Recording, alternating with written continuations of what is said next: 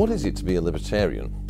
Well, first of all, I would say that being a libertarian does not involve any kind of substantive moral commitment. Libertarianism is essentially a political doctrine. It's a doctrine about the nature of human beings, the nature of human society, and the kind of human society that is most conducive to human flourishing.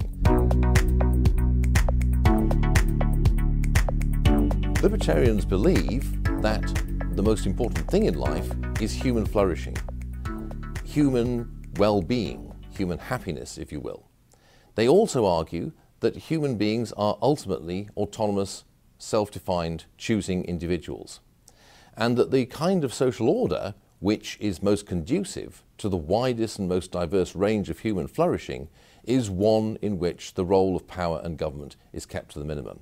Now, this does not mean, however, that they need to support a particular moral code or anything like that. It's perfectly possible for someone who is a traditional Christian, someone who is a complete atheist, to both be libertarian in the way that I've just described. What does this mean for certain particular policy issues? Are there any kind of specific major questions of politics that really you have to take a certain position on if you're to be a consistent libertarian? There are a few, certainly. It's certainly the case, for example, that you have to support free markets, you have to support free trade, you have to support the free movement of people, you have to support free speech, you have to support constitutional and limited government, you have to be opposed to coercive paternalism and things of that sort. However, there are a number of policy positions where it's not clear what exactly you have to believe if you're to be a consistent and principled libertarian. In foreign policy, for example, many libertarians think that the consistent position is to be a non-interventionist, but in fact I think it's perfectly possible to be a libertarian and to advocate a more interventionist foreign policy. That's not my own view, but I don't think that those who have it are ipso facto not libertarians. Another is abortion, where I think it's perfectly possible for consistent and sincere libertarians to be either pro or opposed to that particular policy option.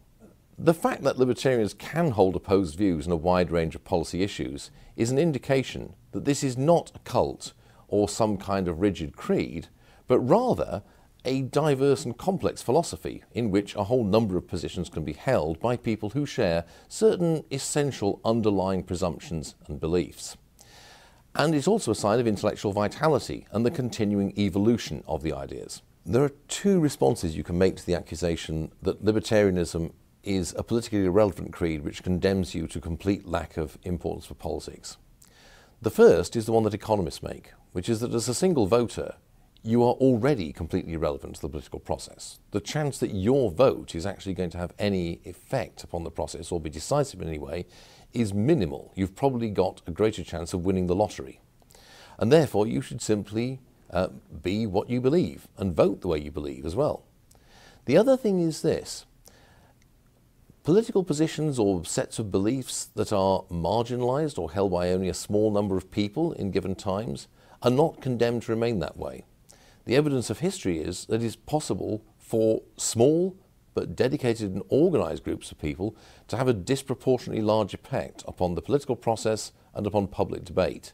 And there are many, many examples of this. And I think that that's what you should always hold to if you're a libertarian or indeed a member of any unpopular political persuasion.